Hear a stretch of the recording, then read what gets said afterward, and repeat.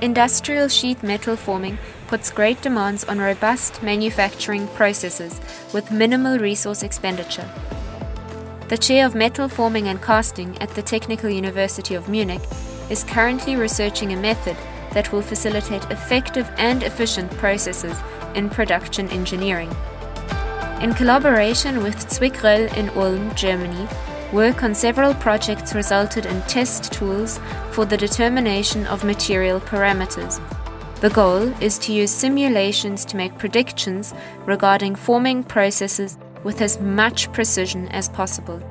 In metal forming companies, we have, without doubt, the knowledge and experience of experts. This is widely used to improve product quality and to prevent scrap by more or less trial and error methods. So it's a big challenge and vision to show the applicability and there is the acceptance of metal forming simulation with a measurable benefit.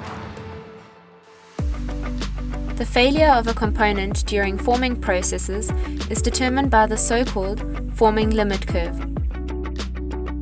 Starting in the 60s, Keeler, Nakajima and Marciniak developed test methods to determine the maximum possible strain before failure. In 2009, the localized evaluation method was standardized by DIN. For this method, a pattern of circles is etched on the material specimen. After the forming process with ZwickRoell's BUP 1000 sheet metal testing machine, changes in the pattern can be optically measured and the strain can be defined at the time of failure. An even more accurate determination was made possible after introduction of the time-dependent evaluation method, which took advantage of the new possibilities of optical measurement technology. The reality of a forming process, however, is much more complex. In standardized methods, only linear strain of a component is considered. However, in multi-step manufacturing processes, a component is subjected to various load directions. According to the GFLC, Generalized Forming Limit concept, it is possible to assess occurring nonlinear strain paths with regard to failure. As a basis for the GFLC, specimens are pre-strained on a forming press to subsequently be post-strained on the BUP. These reality-based tests are only performed at UTG and deliver significantly better results than pure material models. The cost of materials for GFLC is comparably high.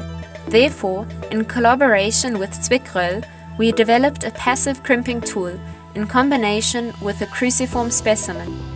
Due to the small specimen size, this is particularly suitable for expensive materials. I'm sure that we have proven the validity of metal forming simulation in an industrial context. But there are still many things to do.